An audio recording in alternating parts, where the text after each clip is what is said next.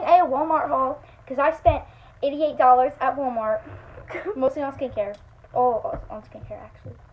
So first we have these blackhead patches that I got from my cousin.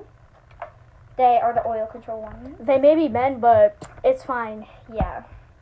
Then we got some for me because I have blackheads everywhere, so I needed this. Then some micellar water because I need to get that makeup off sometimes, you know. Yeah. Then these Mario Badescu sprays. One is for me and one for my cousin. A cleansing balm by Freeman because everything is like Freeman with me. All my skincare. Also, that one's really, really good, and it's infused Yeah. with coconut oil, so it's really good for you. And then we have my cleanser, which is also Freeman. A glow syrup and makeup primer, which is also Freeman. And then we have one moisturizer by Freeman, which is for me, and then another one that's for my cousin. I bought her like 3 things.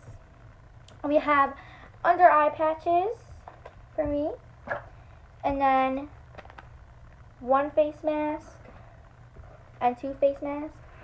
And then I bought 2 watermelon tree hut scrubs.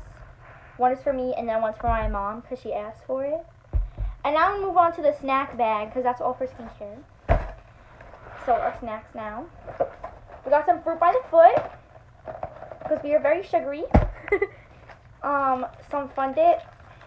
Comes with 2 sticks and 2 packs of 3 packs of flavor. powder.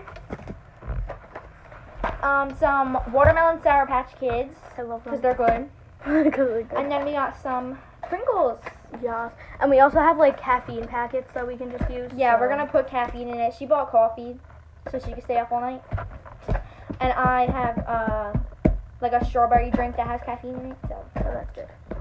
yeah.